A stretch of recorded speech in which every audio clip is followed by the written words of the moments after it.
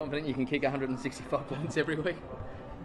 Over 7 quarters, yeah. That gives you a bit more chance of doing that, doesn't it? But no, we look a really good chance to have a good hit out today across 7 quarters or 7 periods, whatever you want to call it, obviously. But yeah, it's just a great chance for both clubs to work on systems and play against a different opposition. From an AFL perspective, you isolate that first 4 quarters and really look at it as a big tick against a good team? Yeah, look, it was definitely a slow start from us. The boys were really amped up and excited to be playing footy against some real opposition again today. So I thought we were pretty shaky early and we definitely let them jump us. Our contest work and our pressure was a fair way off. But to the boys' credit, they were able to turn that round back into the first quarter and sort of after quarter time to play more of the footy that we wanted to play. And it was pleasing, a lot of pleasing signs in there from individuals and also our system. So we came away pretty happy with today and how we looked. Were there any adjustments that you did that led to that turnaround in that first quarter? Yeah, there were. We made some adjustments around the footy with the way that we structured up, and to be honest, a bit of it was mindset, our ability to create some pressure on the opposition, to be a bit cleaner in and around the contest, and stick some tackles. Really was what the hallmark of our game has been built around the last couple of years, and this year is going to be no different. So when we were able to impart that bit of pressure on Freo, took a bit away from them, but allowed us to play the game on our terms more often than not. How did you feel about 7 quarters? It feel like a test match. Yeah, it's a lot. Yeah, no, it's pretty. We didn't coach the last 3 quarters. That was over to our development boys and Godsey. But yeah, it's a long day. But what it does mean is that both squads get to play, and I'd love to see down the track that we have a game before ours or after a curtain raiser or whatever it is that we see both squads playing. It just makes feel like one big footy club. Did you get your numbers out? Like we were talking before, Phil felt like he played nearly every minute. Crouchy played a bit into the second half of the 7 quarters. Yeah, so guys were spread across, some over more than the 4 quarters, and everyone. The plan was to get their minutes, and Berlo had the option of a few guys. If you wanted to top up and feel like you needed a bit more, then by all means keep going. So yeah, look, they each have their own parameters that we want them to hit, and Darren and his team are well managed in that regard. So there's a great chance for everyone to get their prescribed minutes. What was the big tick that the biggest tick would have been particularly response after quarter time, because I think it was minus 11 clearance in that first quarter. We only had basic stats today, but just it felt like that as well, that we just couldn't get our hands on it, weren't clean in and around the contest, and probably more so in that second half we saw more of the footy we wanted to play with time in our forward half. Got some result from centre bounce, which allowed us to play that sort of game, and off the back of our pressure and contest work, looked more of the sort of game that we wanted to play. And we've done a lot of work with team defence and offence. We saw some good signs in that space, but if you look at probably the second half in isolation, it's like that's sort of the brand we want to be playing. What did you make of Rob's game? You talk about that centre clearance stuff early on. Yeah, look, I thought it was a good response all round. It's sometimes hard when you look at raw numbers from clearance or from hit-outs, etc. It's not always on the ruckman himself. It's also to do with set-ups at ground level, and we failed him at ground level a number of times with the way that we set ourselves up 3-on-3 at ground level. So we'll have a good look at that. Good chance to learn. We did try a few different things in there today.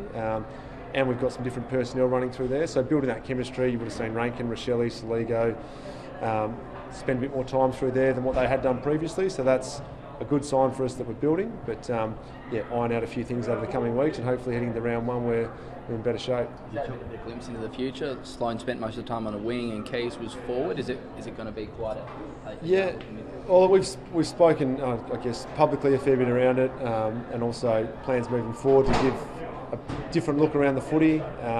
So you mentioned likes of Sloane playing a bit more on the wing. That's a bit of managing his body at the moment, but also he understands the look we're trying to get in around the footy, and we know Isaac and Josh give us a different dynamic around the ball. Jake Saligo's been pretty classy, whether he plays on ball, wing, forward, so we love what he brings. So it's been pleasing to see those guys develop. Sam Berry and Harry Schomburg, I thought, showed some really good signs that they continue to develop their game. So we've just got to keep trying to build that chemistry and cohesion in that midfield group, and hopefully it holds us in good stead for this year and years to come. Berry's a bit like Fogarty. Seems like they've picked up exactly from where they left off last season. Yeah, look, he's a real barometer for us around the contest. So I mentioned earlier, when we're off on our game with our contest work, pressure, tackling, Sam's one of those guys that really gets us going in that regard. So a couple of really good efforts out there today where there was smothers, tackles, pressure work. So he's definitely growing his game, which is a really pleasing sign for us.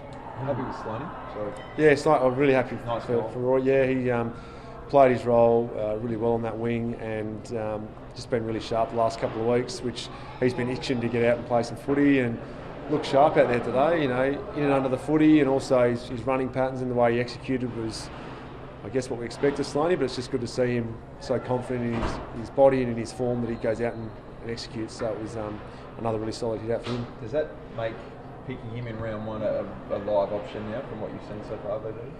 Yeah, I've been really pleased his last couple of weeks. We'll have another hit out next week and we'll look building into round one, but from a conditioning and preparation point of view, we'll have those discussions with Berlo and his team and obviously Nixie and the match committee to say where that sits, but I know he's really confident in his body and his body of work that he's put in leading in, so it's positive signs for him for sure. He's hit every box so far. He has so far, yeah, absolutely. No text today. Is it another example that Fog that Matt mentioned with his seems to have got a bit of swagger about him? Is he sort of showing that he's ready to be that focal point?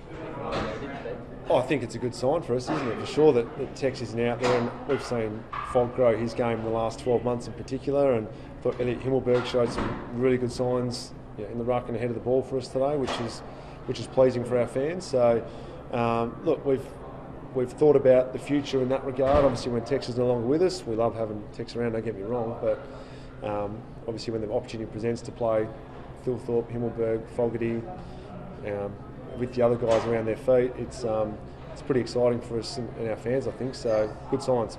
How do you squeeze them all in at the moment, given the way Elliot's playing, and obviously you got Tex to come back, Rob? Oh, they don't all fit. That's the reality of playing 4 quarters. Over 7 quarters, they all fit pretty easily. So today was a bit easier in that regard, but they don't all fit. So that's where today is really important to get a look at guys in their position playing the roles, and we have to make some pretty hard calls next week in regards to what it looks like. But it's a good sign for us to be able to have those conversations heading into round one. We've got a fit list, guys in some pretty good form, ready to make positions their own. So heading into round one is going to be important for us. Did today make that easier or harder? A bit of both. Yeah, definitely some guys put their hand up and said, "Yep, this is me in my spot," and sometimes it was 2 of them. So it's a matter of working that out over the coming weeks. But that's what these pre-season games are for: trialling our system and testing our system, but also finding out about some individuals. So today was a good step for that. Dawson is official first game as captain. What was the lead up like, and how did you see him? Yeah, Dawson. Yeah, he was as per usual, business as usual. I guess the best thing about today is we're up in a vantage point where you could hear conversation and communication out on the ground, and you could hear all our leaders, Dawson included, instructing and imparting our system out in the game. So that was really pleasing, and he had an impact with the way that he played too, which is one of the reasons why the boys love him as a leader. So hopefully it's one of many games to come with him as an influential leader for us. What do you want from the week? Keep building this cohesion. It's a great chance for us to be away as a group, as well as obviously playing some solid footy heading into round one and preparing for round one, which is our ultimate goal. But gives us a good chance to get away and build some cohesion off the field, do some further development of our game plan, but build that chemistry and cohesion and form heading into round one. From a Perth perspective, you're the first club to plan for Nat Fyfe, is it knowing he's going to play permanent forward? Yep. How did you decide what type of player to play on him and how to prepare for him like that? Yeah, look, we did a bit of work with that during the week, and in the first half we played with some without Nick Murray, so it was a couple of taller hybrid sort of defender roles with the likes of Dawson, Hinge, Worrell, who's sort of those third-ish tools, if you like. But Nat's strengths are his ability to launch at the footy, and he's elite at ground level as well. So he's going to be a tricky matchup, whether it be a key defender or one of those hybrid tools. Teams going to have their work cut out, I think.